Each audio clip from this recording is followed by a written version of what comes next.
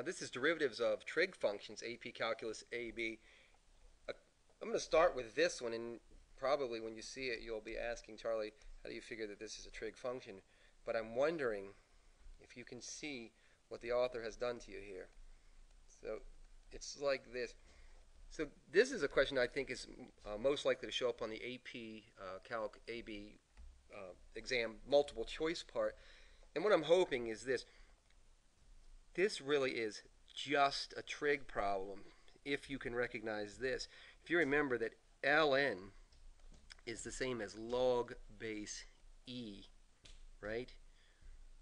So what this really says is the translation of this ln is log base e, right, of e to the tan squared x, right?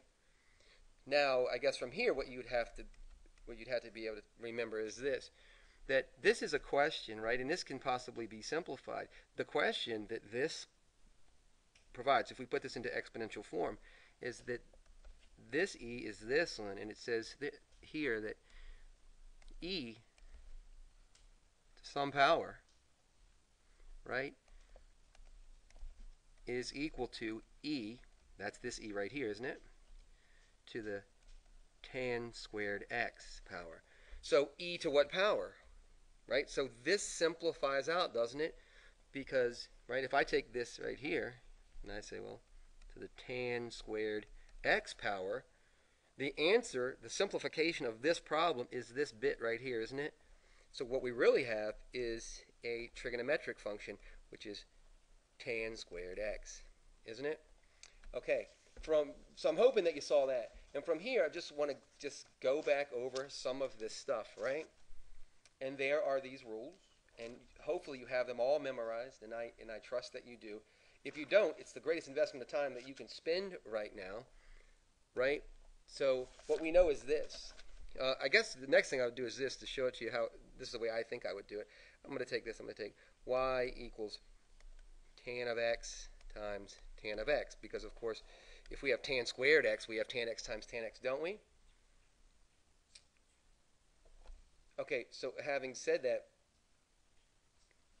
I'm going to set this up as product rule. So I'm going to start to make my list of parts.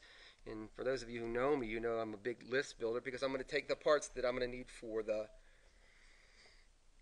quotient. I'm sorry, for the product rules. So f of x is tan of x, isn't it? And the first derivative of tan of x, what is the first derivative of tan of x but secant squared x, right? And these are things you should have memorized. Redundantly, because the second function is the first one, g of x is equal to tan x also.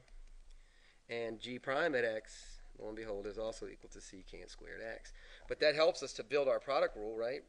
Which is f of x, tan x, times g prime at x, secant squared x, right? Plus, this is, I'm just applying the product rule here, tan of x times secant squared x.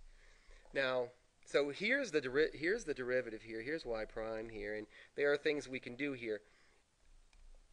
I don't care so much if you want. You can, y prime is equal to tan x times the quantity secant squared x plus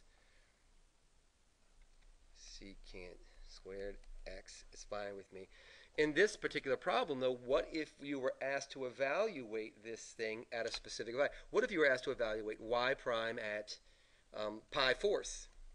So that would have a numeric value, wouldn't it? So from here, what is tan of pi fourths? Of course, you're on the unit circle. You're at 45 degrees, and this has a cosine value of square root 2 over 2, a sine value of square root 2 over 2, doesn't it? So what you would do is this. So tan of this is this over this, which is 1, isn't it? So that's 1. And what is secant squared? So secant is 1 over cosine, isn't it? So 1 over square root 2 over 2. If you're wondering why I have this in a double set of parentheses, one set of parentheses is this one right here. And the other set is because it says secant squared. So I have to square this value, don't I? Sorry, right? Plus, same thing again, so 1 over square root 2 over 2 quantity squared, right? So if you do this math out here, right, this squared is 1 over 2 fourths plus 1 over 2 fourths, which of course is equal to a total of 4, right? Because these things come up as their reciprocals, don't they? So 4 over 2 is actually equal to 2, and 2 plus 2 is 4, so the answer here is 4. Okay, I think that's a really interesting problem because it tells us a lot of things. One, it reminds us we better know our unit circle pretty well. And also it reminds us that when we look at something, we need to ask ourselves some questions. What do I know about this? Because this could have turned into a mess. And there is a way to do this in this form, but why not just simplify it and get to this, right? Okay, you guys, keep up the good work.